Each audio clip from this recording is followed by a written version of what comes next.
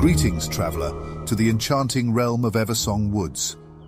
Journey alongside me through these sloping emerald hills and glistening rivers, for I am the lore-master of this realm, entrusted with unveiling its cherished lore and revealing the mysteries that enshroud this enchanting kingdom. Located within the vast continent of Azeroth is Eversong Woods, a realm steeped in mystique and enchantment. Within its borders lies the ancestral abode of the Blood Elves, descendants of the High Elves, a race renowned for their noble demeanor and profound mastery of magic, harmonizing with the very essence of nature. Long ago, when the sun kissed the treetops and shadows danced beneath the canopy, a grand forest known as Eversong Forest stretched its boughs far and wide, encompassing both Eversong Woods and the adjacent ghostlands. Within this ancient expanse, a great battle unfolded between the Amani trolls that reigned over the territory and the Highborn, a group of night elves wielding incredible magical powers. Sought to claim the forests for themselves, they engaged in a fierce conflict with the Amani populace, eventually emerging victorious and establishing their own kingdom. The High Elves renamed the forest as Eversong Woods and founded the glorious kingdom of Quel'Thalas. The High Elves flourished, creating magnificent cities and blending their arcane knowledge with the natural beauty of the woods. At the heart of their empire, the capital city of Silvermoon was established near the northern tip of Eversong Woods, overlooking the ocean. Over the course of history, Eversong Woods faced numerous challenges and conflicts. The forest trolls, known as the Amani, remained relentless adversaries of the High Elves, engaging in frequent battles for dominance. During the Third War, Prince Arthas and the Scourge, driven by their desire to possess the elves' magical Sunwell, inflicted significant devastation upon the heart of Quel'Thalas. As a result, Eversong Woods bears a tainted scar, serving as a reminder of the destructive impact of the Scourge's invasion. Today, Eversong Woods remains a symbol of elven resilience and beauty that has withstood time for over 7,000 years. With its enchanting scenery, warm-hearted inhabitants, and welcoming ambience, it presents an idyllic starting point for your grand expedition. So come, traverse the winding trails of the forest, embrace the charm of its tranquil hamlets, and unravel the mysteries that lie within this timeless realm. Eversong Woods is a place of perpetual autumn, where the beauty of nature surrounds adventurers and travelers alike. Nestled within the magical kingdom of Quel'Thalas, its beautiful landscapes and ethereal atmosphere create a haven for adventurers seeking tranquility and mystery. The woods are adorned with lush foliage, shimmering waters, and majestic trees that stretch towards the heavens. Surrounded by the great seas in the northern part of the Eastern Kingdoms, there are few lands as recognizable as Eversong Woods. Inexperienced adventurers start their journey on Sunstrider Isle, just northwest of Silvermoon City. There they will slowly uncover the veil of this wondrous land. Deep within the forests, captivating landmarks and sites of significance dot the landscape. The grandeur of Silvermoon City with its elegant spires stands as a testament to the elven civilization overlooking the woods with grace.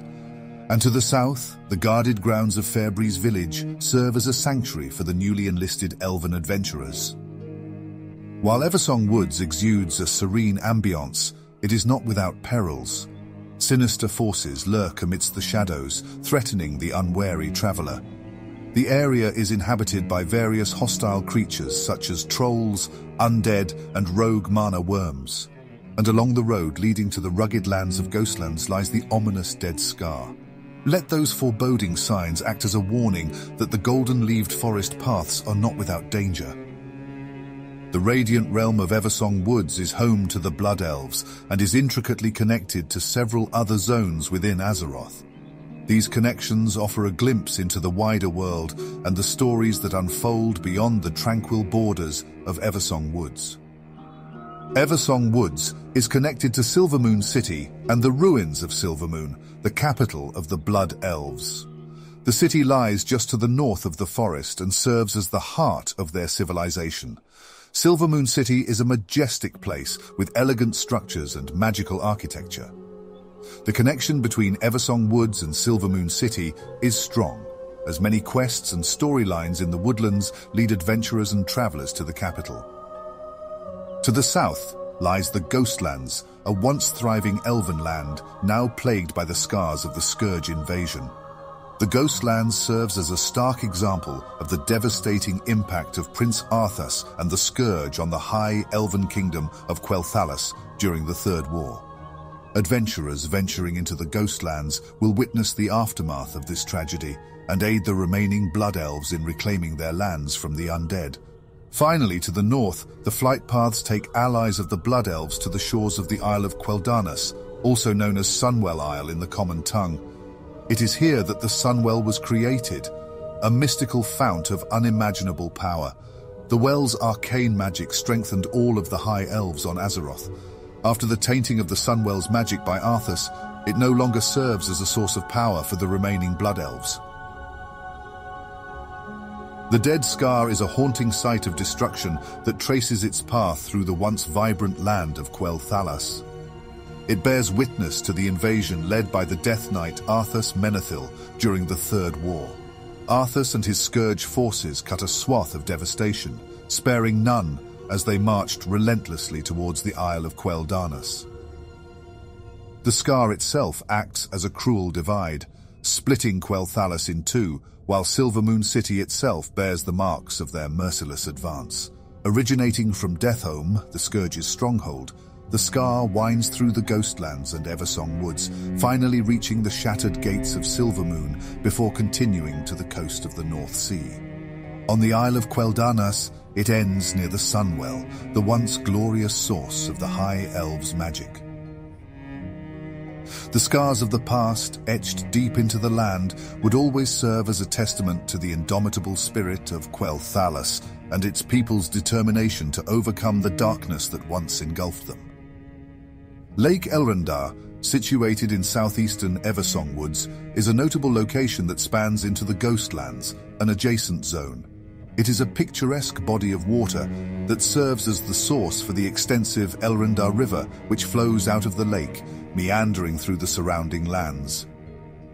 While Lake Elrondar exudes an aura of peaceful ambience, the southernmost part of the lake has a haunting past. Numerous individuals met their demise in those waters, and their lingering spirits now haunt the area. Wraiths from the past manifest as spectral beings, adding an eerie atmosphere to the southern reaches of the lake. In response to this supernatural threat, the Farstriders, the elite rangers of Quel'Thalas, are actively engaged in combating the undead presence. They welcome the assistance of brave adventurers who are willing to aid them in hunting down and eliminating these wraiths. The Farstriders recognize the importance of maintaining the sanctity of Lake Elrondar and the surrounding lands. The ruins of Silvermoon encompass the western half of Silvermoon City, the capital city of the Blood Elves and the former kingdom of Quel'Thalas. These ruins are a stark contrast to the reconstructed eastern districts of Silvermoon City, separated by the ominous Dead Scar. Within the ruins of Silvermoon, the only area that remains populated is Falconwing Square. This location acts as an intermediary point for new Blood Elf explorers, serving as a hub between Sunstrider Isle and Silvermoon City. Falconwing Square provides essential amenities such as an inn and trainers for professions and classes. There is speculation regarding the nature of the ruins of Silvermoon. Some suggest that this area may have once been the residential district of Silvermoon City before the Scourge's invasion. The presence of house-like buildings and the haunting, wretched inhabitants, along with blood elves like Rathine wandering the streets, supports this notion. Shepherd's Gate, also known as the Magister's Gate, serves as the primary entry point from Eversong Woods into the realm of Silvermoon City. However, it is interesting to note that the Shepherd's Gate was not originally the city's entrance. Remnants of the original entry can still be seen along the path of the haunting Dead Scar, and a sealed gate in the bazaar prevents access to that area, rendering it inaccessible. The gate acquired its current name as a tribute to Prince Quel'Thalas Sunstrider, who courageously ventured into the ravaged city following the devastating Scourge invasion. It was after this event that the gate came to be associated with the name Shepherd's Gate, symbolizing Prince Quel'Thas's guiding presence in the resurgence of Quel'Thalas. Two significant forest troll areas known as Torwatha and Zebwatha hold their distinct presence in the forests of Eversong. Torwatha, one of the two forest troll areas, stands as a vast expanse that surpasses the neighboring Zebwatha in size. At the pinnacle of its eastern ridge, remnants of a colossal fortress once graced the landscape, featuring massive gates that guarded its entrance. Curiously, the fortress stood abandoned, devoid of any inhabitants, while the forest trolls resided in camps scattered below, adding an air of mystery to this formidable location. On the other hand, Zebwatha, though comparatively smaller than Torwatha, carries its own significance. It serves as the dwelling place of Zebwatha's chieftain, a figure of considerable authority among the forest trolls. Within the confines of Zebwatha, the chieftain orchestrates their tribe's activities, plotting against the Blood Elves and shaping the course of their presence in Eversong Woods. Located at the Farstrider Retreat is the Lieutenant Blood Elf Dawnrunner. She is responsible for dispatching brave adventurers on their missions to counter the threats posed by the forest trolls in the region. Her duties involve maintaining the defense and security of the Blood Elf lands. Lieutenant Dawnrunner stands as a shining example of elven elegance and strength in the midst of hidden perils and mysterious rumors. Her understanding of the land is unparalleled, and she remains ever watchful in her duty. She skillfully traverses the trails that wind through the enchanting Eversong Woods, carefully charting strategic points and reinforcing vital areas to safeguard the domain of the Blood Elves. In the sanctuary of Farstrider Retreat, Lieutenant Dawnrunner symbolizes the unyielding spirit of the Blood Elves, a beacon of resilience and strength. Her unwavering commitment to duty and her people ensures that the mystical Eversong Woods remain a bastion of elven tranquility, impervious to the encroaching darkness that seeks to disrupt their harmony.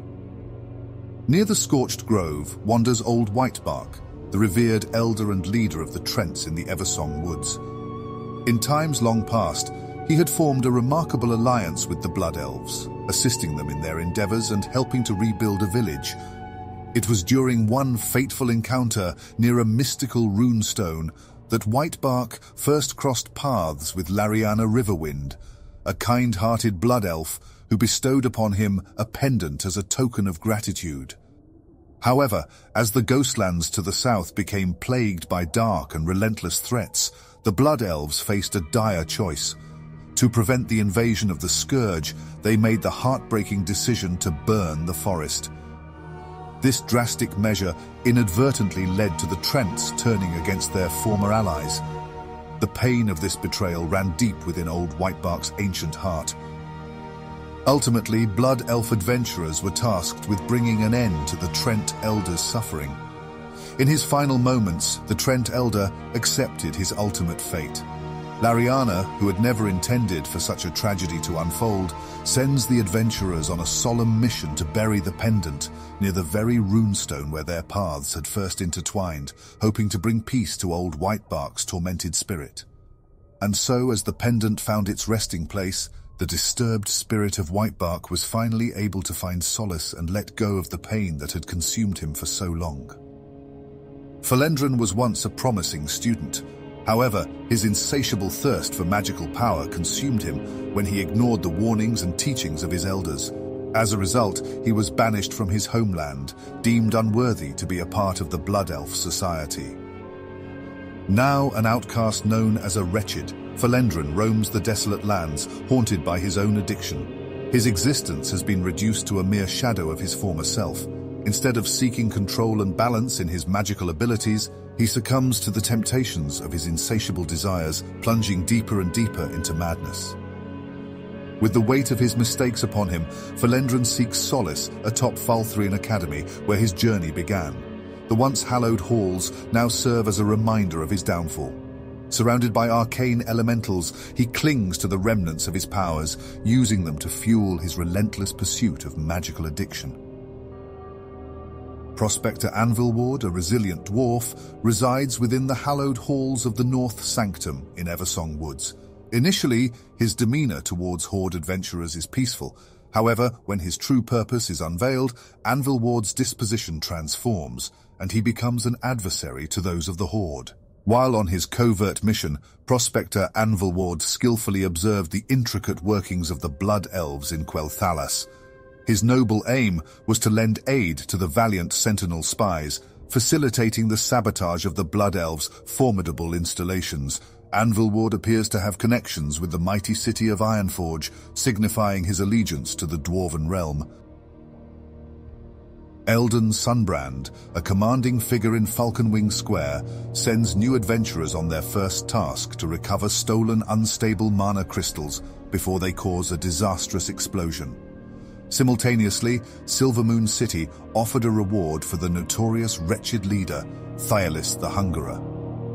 The objective was to bring his head to Sergeant Canron and ensure justice for the fallen guards. Only the bravest adventurers accepted the challenge, understanding the gravity of the situation. Further complications arose when rumors of Darnassian involvement in the malfunction of the West Sanctum surfaced. The adventurers are dispatched to investigate the site, eliminate any intruders, and report their findings to Laykeeper Valania. Additionally, the discovery of incriminating documents leads the adventurers to Elden Sunbrand, who unveils the treachery orchestrated by a Darnassian spy. With delicate discretion, the adventurers are tasked with eliminating the spy, Prospector Anvilward. They are to bring back the dwarf's head as proof, leaving no room for doubt. Near Zebwatha, courageous adventurers discover the Amani invasion plans. The task at hand is clear: journey through Eversong Woods to reach Fairbreeze Village and seek out Ranger Degolian. The urgent message must be conveyed, for even with Chieftain Zulmarosh's demise, the looming threat of a troll attack demands preparedness. Assured, Degolian dispatched reinforcements swiftly. The gravity of the information delivered is recognized, and Fairbreeze Village stands prepared, vigilant and alert. Legends whispered among the elven inhabitants suggest that Murgle may be linked to a notorious act of thievery. Tales tell of stolen cargo vanishing from Captain Calisandra's ship, and murmurs point towards the mischievous Murloc chieftain as the likely culprit. To uncover the truth, intrepid adventurers are advised to turn their gaze toward the Golden Strand. It is upon these sun-kissed shores that Murgle and his tribe establish their camps, a scattered collection that stretches along the shoreline. Seekers of the Murloc chieftain need only keep a watchful eye, for his unique appearance sets him apart from his fellow Murlocs. Adorned with distinct colors that distinguish him from the rest, Murgle can be readily recognized amidst the lively Murloc encampments that dot the Golden Strand.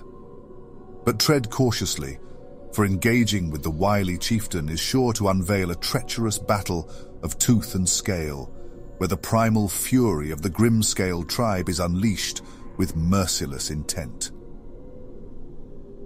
And so, dear travelers and wanderers, our stay in the enchanting realm of Eversong Woods draws to a conclusion. We have traversed its shimmering glades, witnessed the dance of sunlight through its golden leaves, and embraced the harmonious essence that fills every inch. As the Loremaster of Eversong Woods, I stand humbled by the privilege of accompanying you on this journey. May the tales you have discovered and the secrets you have unraveled ignite a perpetual flame of curiosity and wonder within your heart. Remember, within the depths of every forest lies a tapestry of untold lore, patiently awaiting the touch of those who dare to uncover it. As you bid farewell to this realm of mystique, I bid farewell to you, dear traveler. May your future endeavors be filled with wonder and success, and should your path ever lead you back to Eversong Woods, know that its ancient grounds and golden leaves shall embrace you with open arms.